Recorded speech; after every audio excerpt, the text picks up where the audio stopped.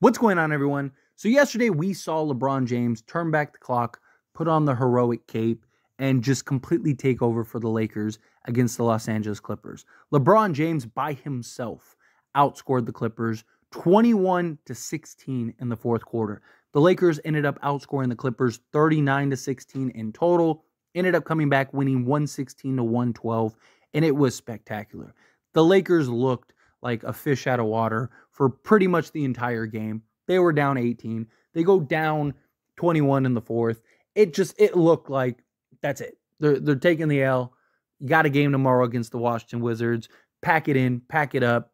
Rest LeBron, rest AD, and let's just move on and try to get this win against the Wizards and right the ship. And instead, LeBron said, nah, timeout. Sit down. Father time, take a seat. We need this win. I'm not letting us lose this game.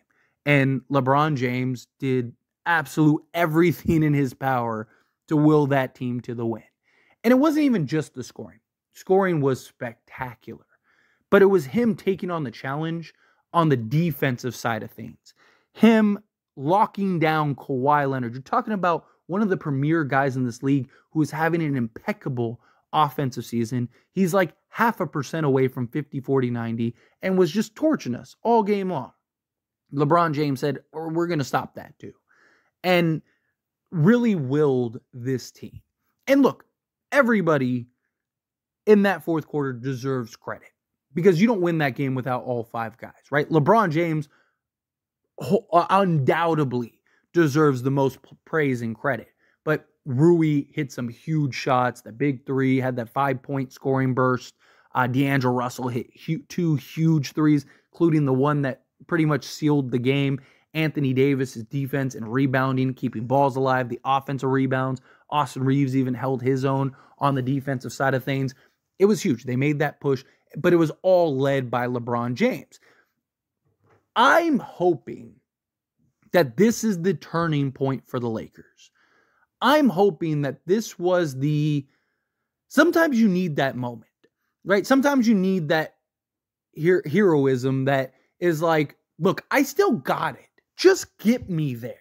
I can't do this game in and game out for 82 games anymore, but I can do this for 4 games in a playoff series if I'm healthy. I can do this on the occasional night where I need to turn it on, right? But I need the rest of you. We have the talent. You have me, right? Get me to the promised land and I will deliver. I still, although I'm in year 21, although I'm age 39, I still can go and completely dominate and take over a game if I need to. 21 points, that's not enough. You should have been up 30. Because now, guess what? I'm going to lock down your best player, and I'm going to take over and dominate this game. I'm going to send a message to my team. I'm hoping that this was the message game. Great example is the Clippers. We'll use the Clippers, right? Because that's who the Lakers played. Clippers trade for James Harden, and we're just completely dead in the water, right? They're on a 6-game losing streak. They look like they're about to lose 7 straight, and it looked like it was a total disaster. And then they get into that fourth quarter. They get late in that fourth quarter. And James Harden really starts turning it on. He goes on a nice little scoring stretch by himself. But then he hit that and 1-3 that ended up winning the game and sealing the game for the Clippers. And after that moment, everything changed. The Clippers just seemed like an entirely new team and went on like a crazy win streak and are now like whatever they are. They're like 32 out of the last 40 games or whatever. 32 out of the last 45 games, something like that, right? They've just been one of the best teams in the league since that moment. And it all started with that momentum shifting, heroic moment of like, okay, like, look, let's figure this out. And my hope is that this is the moment for the Lakers. This is the game where the team goes, okay, we still got it. Because look, the Lakers are still in it. The Lakers are the 9th seed still, which is unfortunate, but we are like 2 games away from which we play Sacramento twice in the month of March. If we beat Sacramento both times, I believe bare minimum we're the 8th seed. Bare minimum. Because I think Obviously the Warriors, we got to keep pace with them, but I think we're in good shape if we beat the Kings twice. But we're right in the thick of it. We're only 3 games out. Obviously, I would have loved to beat the Phoenix Suns. That would have went a long way. But can't make up the losses. You can only make up the wins. If the Lakers handle business and play the right way, they can win enough games to get into that 6th seed. Bare minimum, they need that 7th or 8th. They finish 9th or 10th. It's not impossible for them to make the playoffs. It's just so difficult, right? Like, let's say the playoffs started today. You have the play-in tournament or the in-season tournament or whatever, or play-in tournament, yeah. Lakers and Warriors. Lakers might beat the Warriors 9 out of 10 times, right? But can Steph and Clay and Wiggins and all those guys, can they shoot the lights out one game and beat you? Sure. Right? The Lakers could completely figure it out, win their last 5 games down the stretch, look like the best team in the league, but still finish 9th and then not even make the playoffs. Just because, again, one game, anything can happen. Anything can happen, right? So, but let's say you beat the Warriors. Well, now you got to go play the Mavs or you got to play the Kings, who, again, you may be able to beat. In a 7-game series, I would take the Lakers over both of those teams. But guess what? That doesn't mean that either of those teams can't win one game against the Lakers. And so now you lose that game, and now that's it. So it's just so hard. Where if you at least get into the 7th or 8th seed, I have a lot of faith in the Lakers to make the postseason. They'll win at least one of those games. And then now you play most likely Minnesota or OKC. I think the Lakers can beat either of those teams in a 7-game series. Right? To me, it's more so if the Lakers get into the postseason, I believe in the Lakers. I just don't have full faith in them getting to the postseason is the issue, right? Because it's mostly just been their inconsistencies. It's the game ins and games outs that the game where LeBron James has to turn on the heroics in order for you to win. Like, those are the kind of things that drive me crazy. It's like, if you just play the right way and you do what you need to do. I mean, the Lakers were just so many ill-advised shots, just shot chucking, turning the ball over, just being careless, not playing defense. It's just the things that you need to have success. It's like, where are those things? What is going on here? What are we doing here? Those are the kind of things that are extremely frustrating. And it's like, we've seen you play the right way, you win. And they have the talent. They have the offensive firepower. I mean, that was the big thing. I mean, even in the game, they were talking about like, hey, the Lakers have the firepower to get back into this. Guess what? They did.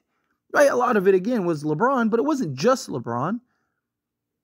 It's one of those things where it's just like, can they put it together enough to close out the rest of the way strong enough to be in the conversation for at least the 6th seed and kind of let the chips fall where they may, right? The Lakers, luckily, they have tiebreakers over teams like the Phoenix Suns and the New Orleans Pelicans.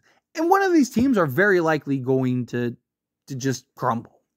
Every year there's that one team that just crumbles at the end. Will they crumble enough for the Lakers to overtake? That's up to the Lakers, in my opinion. But you're seeing, like, Sacramento's been crumbling for a while now. The Pelicans are kind of hit or miss, right? Will the Pelicans start to crumble? They're notorious for, like, being in it, and then at the end of the season, they just fall apart. Some of it is injuries. Some of it is just their play. And, again, you're seeing the Pelicans. They're losing games and stuff. So, like, to me, again, you got to beat Sacramento. Obviously, the Lakers need to win as many games as possible. I think bare minimum, the Lakers need to win at least 13 more games. So they have to go basically 13-9 the rest of the way, which is very doable. That's only 4 games over 500. That's not a lot, right? So I think if the Lakers can do that, I think that'll be 45 wins. I think they'll be in the conversation of the 6th seed with tiebreakers and stuff. I think that'll go a long way. They may be able to get it. We got to worry about Dallas. That's going to be tough. Again, you beat Sacramento twice. Well, then now you don't have to worry about Sacramento. But Dallas and the Warriors are the 2 teams that I worry about just because they're the 2, like, Warriors have a super easy schedule the rest of the way, and they're right on our tail. And then the Dallas Mavericks have been playing really good basketball lately. So it's like those are the two teams that I have the most concerns with. But to me, it's like the Lakers, it's up to the Lakers to do their job. Lakers do their job. They handle business. You go beat the Wizards tomorrow. Now you're 5 games over 500. You're tied with Sacramento in the win column. You're only a game behind the Mavericks in the win column and 2 games behind the Pelicans in the win column, right? And you're only 1 game from the Suns in the win column. So at that point, it's just you've played more games. You're hoping some of those teams take some losses. You finish with the same record as the Pelicans and the Suns. Now you overtake both of them, and you're in good shape, right? Now you're the 6th seed or maybe the 5th seed or whatever. The Lakers can at least get into that 7th or 8th spot. I think they'd be in good shape too and go a long way. But it's up to the Lakers, right? They don't have an easy schedule. And you got to be, another big win is the Warriors. That's what I was going to mention. Is the Lakers still play the Warriors one more time at the end of the season, right? Or 2 more times. So they play the Warriors on the 16th, and then they play them to round out the year on April 9th. Beat the Warriors those 2 times. That gives you 2 full games on them. And then beat the Kings the 2 times you play the Kings. That gives you 2 full games on the Kings. And I don't think you'll have to worry. Those 4 games, more than any of the other games, in my opinion, are the most important. Because those are the 2 teams, one you're trying to chase, and another one you're trying to stay ahead. I think going into that March 13th game against the Kings and then that March 16th game, I think by the end of that Kings game, maybe by the end of that Warriors game on the 16th, I think we'll know where the Lakers are going to be. Right? Because let's say they beat the Wizards, 5 games over 500. You got the Nuggets, the Thunder, the Kings, the Bucks, the Timberwolves, the Kings, and the Warriors. Those are your 7 games. If they go 2-5 down that stretch, then season's over, wrap it up, call it a year. Maybe the Lakers get lucky and make the playoffs, but it's just such a grueling road. At that point, I don't know if they win the playoff or have a chance legitimately at a championship. But what if they go 4-3 down that stretch? So now there's 6 games over 500. And let's say they did beat Sacramento twice and they beat the Warriors. And then let's say that they beat, the Thunder, who they've had their number this season, right? And those are your 4 wins and you're in good shape. And it's like, okay, well, now we're 6 games over 500. We got a 3-game cushion over the Warriors.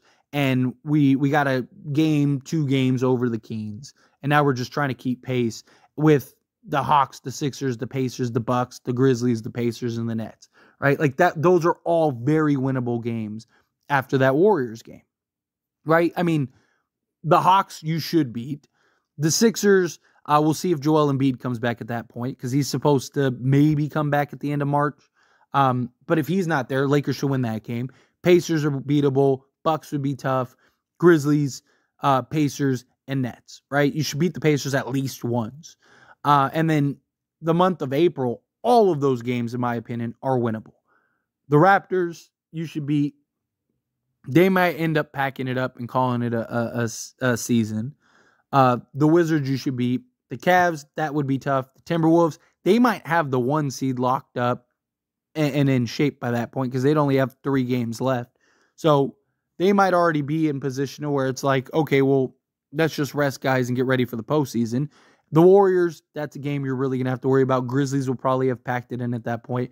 And then the Pelicans. So out of those 7 games, you really only have potentially the Cavs and the Warriors, right? Or I guess Cavs, Warriors, and Pelicans are the 3 teams. But if the Cavs have basically the 3 seed locked up or the 2 seed locked up, they might rest guys.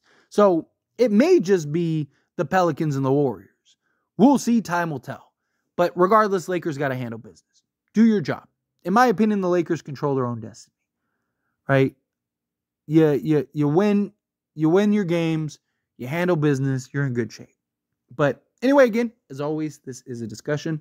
Pass a question on to you. Let me know your thoughts and opinions down in the comments below. What do you think? How do you feel? Agree with my points? Disagree with my points? What did you think of LeBron's heroics? Do you think that this is kind of the turning point for the Lakers? Again, I'm hoping. I don't know this for certain, but I'm hoping that this is kind of like here's the moment. right? Here is the moment. But anyway, love to hear it. Let me know. That being said, if you haven't liked this video, hit that like button. Helps me a lot. Let's enjoy these types of videos. Truly appreciate it. Not subscribe to the channel, hit that subscribe button. Turn on the bell notifications. Appreciate you all. See you in the next one. Thank you.